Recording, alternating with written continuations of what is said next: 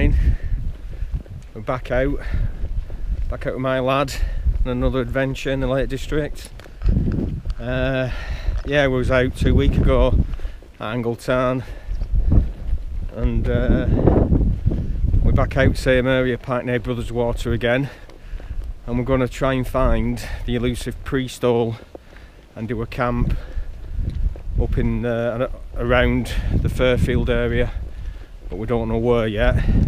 But we're going to bag a few Wainwrights on the way: Duff Crag, Hart Crag and Hart Sop above How. I think they might be at Fairfield itself if we can. So just spin you around.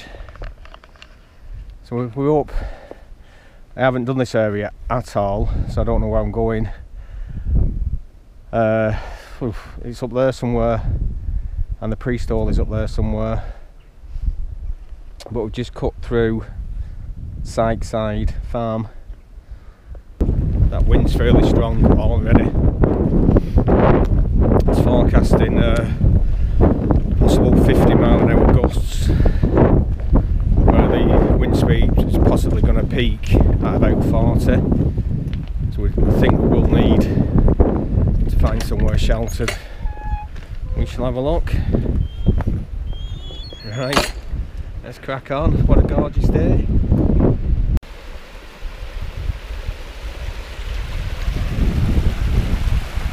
We're headed, once you go over the bridge, we're headed up this track.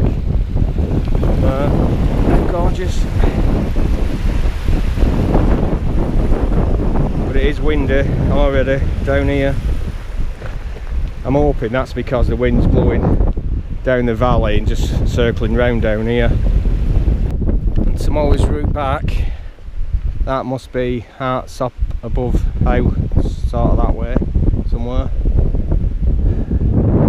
And the pre-stole's got to be up there somewhere. But apparently the closer you get to it, the harder it is to see it, so people walk past it.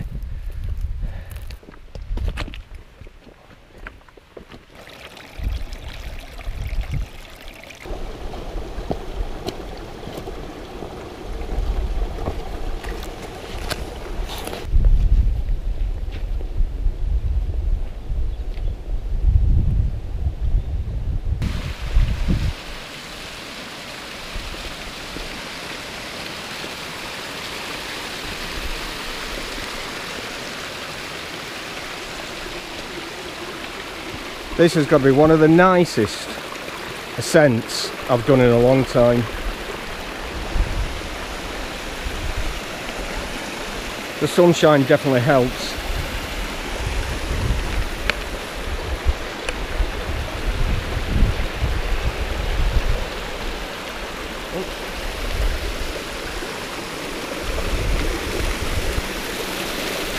Look at that.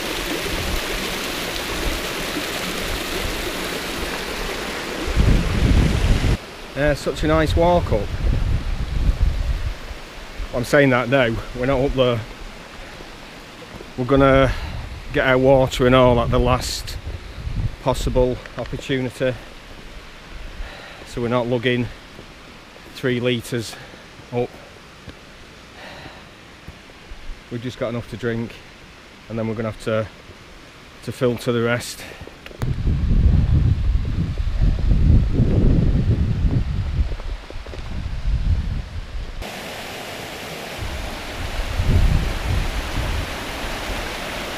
How clear is that? That's gorgeous.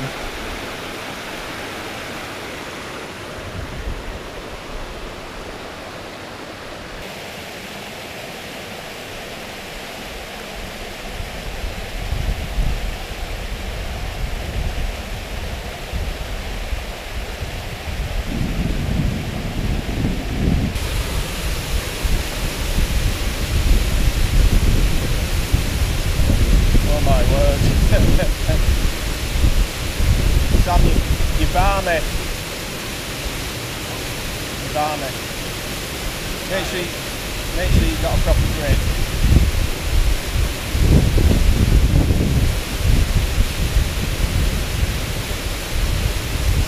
We made it. the pre-stall. Very uninspiring, to be fair. It's probably 10 foot in, 20 foot across perhaps.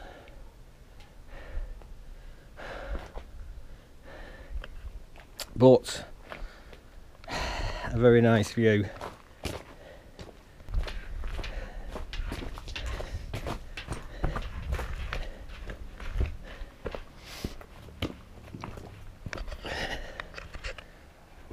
Don't slip, Daz.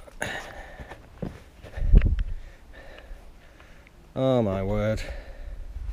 Oh my giddy aunt. Ah, touch of vertigo there. Alright, get off here.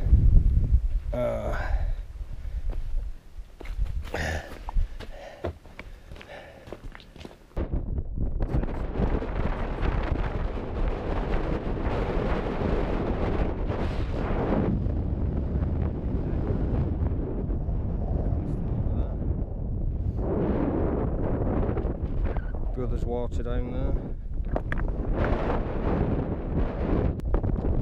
It fell. Lots of people out here.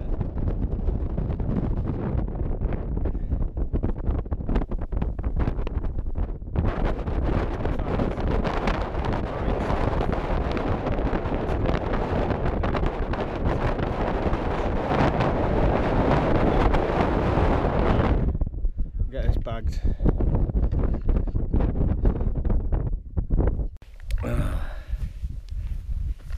Well, we've made it up to the top of Fairfield. It's really busy on the summit, so we've come out the way.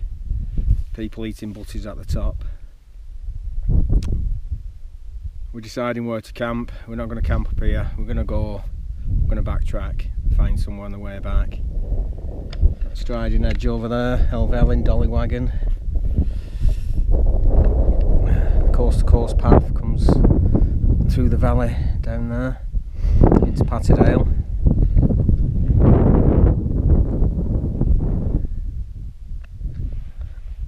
That's our route home tomorrow. Little bits of snow still on north facing ridges.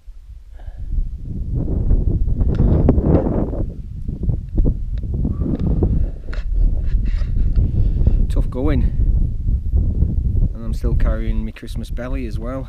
Not got rid of that. There's people walking up St Sunday's Crag. Camped just the other side of that. That's a good spot. It's brilliant.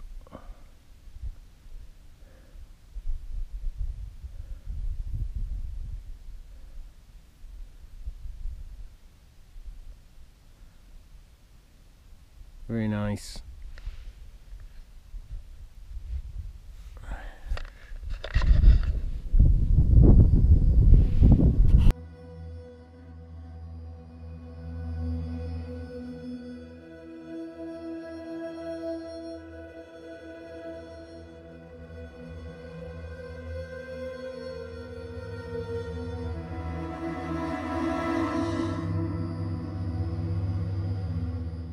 I'll try and keep out of the wind. Another thing I've noticed with this tent compared to the Actor is the inner just seems, I don't know, it's not taut. You know, it almost looks like it needs something to pull the bottom out, or the inner's too big to fit in the inside. Just open up.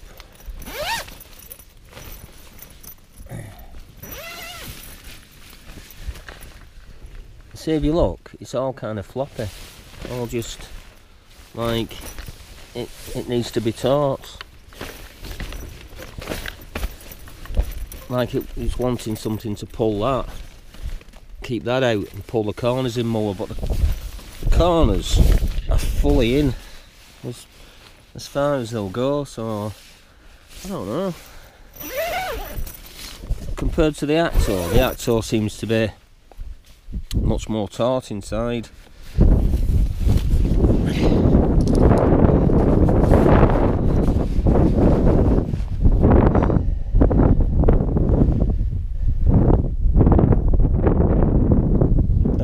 maybe I'm setting it up wrong. Yeah, I've played some of the audio back, and the wind noise, it's horrific again, and I thought this microphone would cure that. But obviously not, so you'll have to accept my apologies. Right, that's my tent up. I'm not very quick at it yet, very good. The thing is, I can put the actor up in minutes, literally. This takes a lot longer. Well, obviously there's 3 poles and not 1. So I'll show you my quilts. What I've done, I brought the, is it the Coro quilt? I can't remember now, not had it out for a while. The Thermarest something or other. What does it say it? Yeah, the chorus, and it's supposed to be good to -6. Well, that's a limit. They reckon comfort is 0. No way I'd be happy sleeping in that in 0. So what I've done, I've got a cheap down quilt off the net, and I've attached it to the underneath, and I've sewn on some press studs on the loops, and put the press studs to the fitting here as well. So I should be warm enough. We shall see. Got my clean clothes for tonight. Always sleep in dry, clean clothes, thermals, socks, and I'll leave the clean top and socks on tomorrow to walk down. That's my tent. And from really expensive tents to little bargains, £1.99 that is, and it's a little heat mat, weighs 40 grams, silicone, just to put your pot on or whatever hot. £1.99 delivered, eBay, little silicone mat. I don't need to put a link up, you just look at the pictures, you'll come across these dead easy on eBay.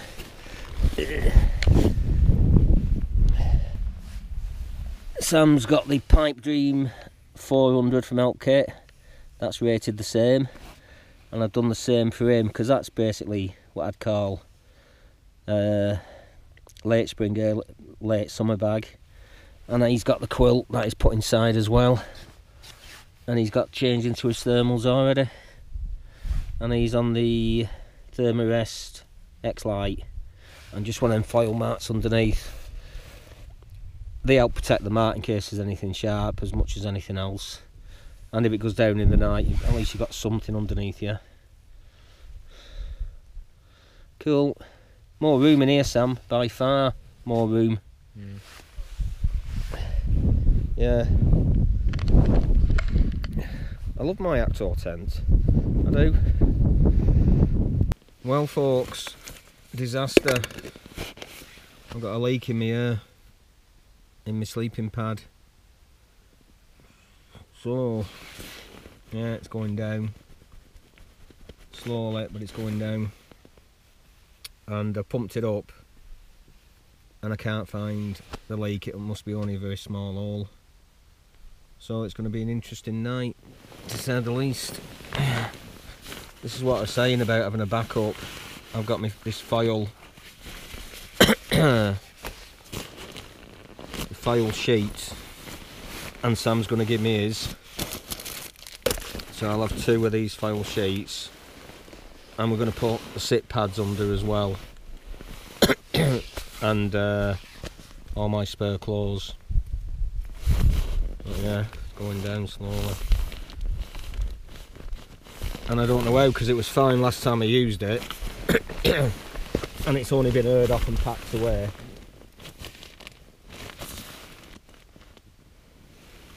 But I can't hear a leak or feel a leak.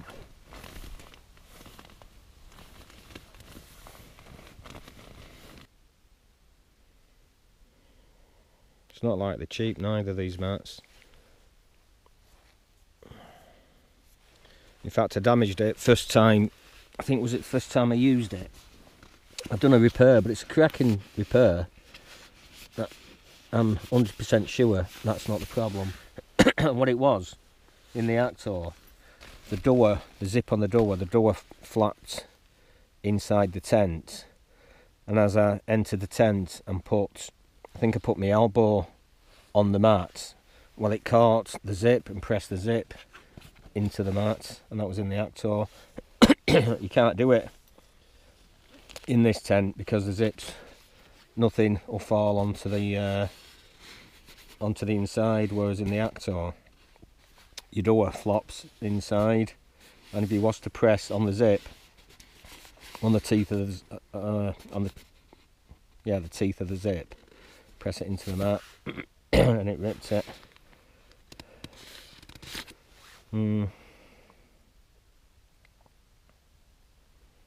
Yeah. So I'll have to get that in the bath to see where the air's coming from,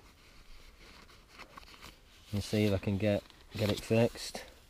If not, it's an expensive job. Morning, campers. What a night last night was. There's the offending mat. Useless. I slept on 2 of them cheap foil mats, so obviously it wasn't the comfiest or the warmest, and the wind was howling through last night, gusting through. It said on the forecast that we're going to be up to 40-mile-an-hour gusts, and I bet it weren't far off that. I don't think, or 50-mile-an-hour gusts. I don't think it was that. I reckon it was a good 40. Oh yeah, it was good. It felt like it was lifting the tent at times. It felt like the ground was shaking. Oh, but we've made it to the morning anyway. So I'm going to have this coffee, and then we're going to pack up. Oh, yeah. The sleeping bag and quilt would have worked a treat, but unfortunately, obviously, you lose most of your heat. It's drawn out through the ground. So, although I wasn't freezing, it was cool. But yeah, I'll definitely try this combination again. I didn't sell these quilts as well. The make was Black Diamond. I got them from off eBay, and when I got them, they were only cheap, like £30, and like everything else, once they think, oh yeah, they're in demand, price goes up, but everything's gone up anyway.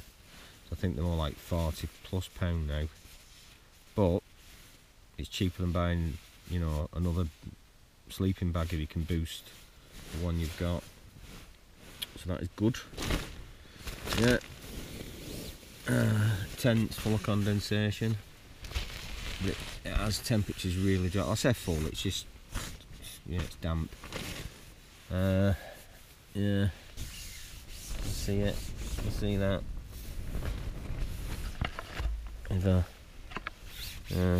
Mind you, I've just made a brew as well. Yeah, a bit of a tip. Yeah, these I found these solo tents a lot smaller than the Actor ones, although I couldn't do this in the Actor. Couldn't sit up like this unless I hutched myself to the middle. Oh. I think I've missed the sunrise. Stick you outside so you can have a look.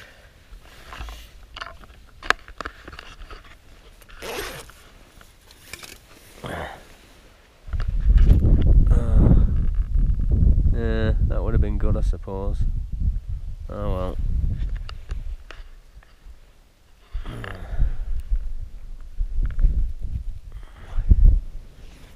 As for the tents last night, it was rough. I've not had it that rough for a long time, and it was really you know, gusty, rough.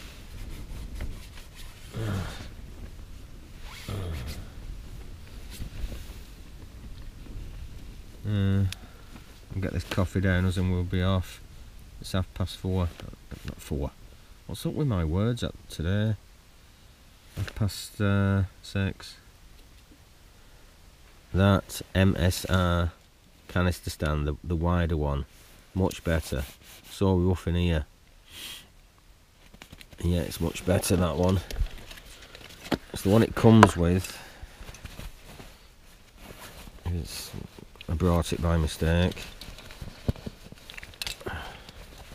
That one, that's the one it comes with. And to be honest, there's only a few grams weight difference. Yeah, a lot smaller, but it fits in the pot where that one doesn't. Yeah. Where are we? I don't know if you can see this with the light in here. Let's have a look.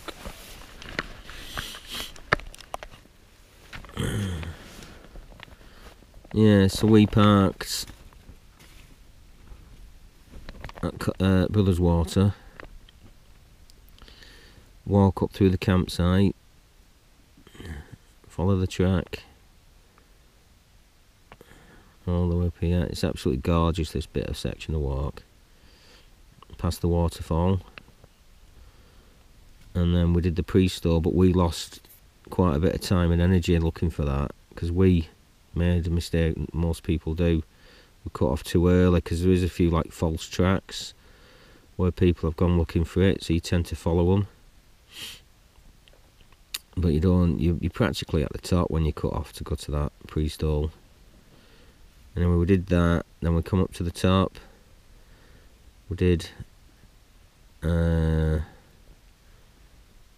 Dove Crag,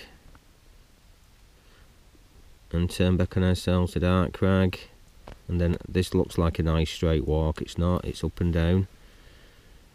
Bagged Fairfield,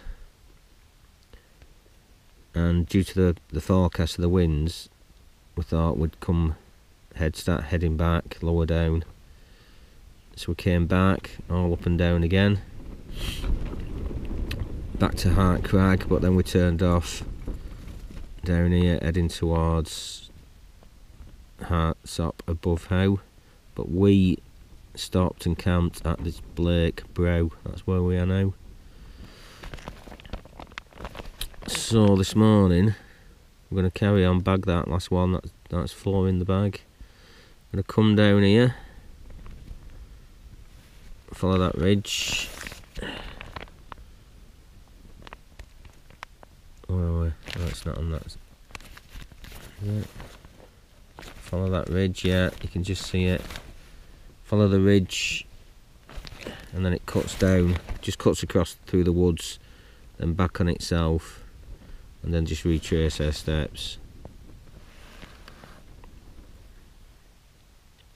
Overall, that's a 10-mile walk overall, and something like 3,500 feet in elevation.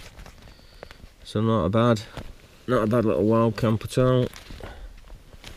Right, catch you later. That's us done. The obligatory leave no trace. I was here, Sam was there. Oh, battery's flashing at me already. That's a new battery in.